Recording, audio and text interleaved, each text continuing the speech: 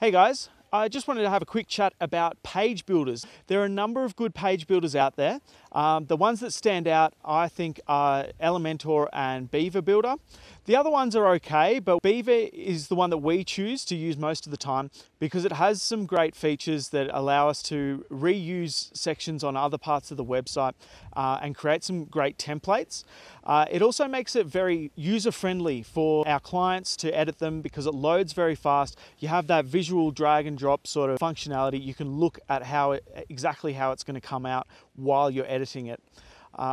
Yeah, there's other reasons. For example, Divi is pretty user-friendly, but it does have the problem of using shortcodes. So if you were to ever move away from Divi or change to a different theme or page builder, then all of your content would need to be tidied up because it gets filled up with these shortcodes. But yeah, we can certainly work with a range of different page builders, but we recommend Beaver Builder by default.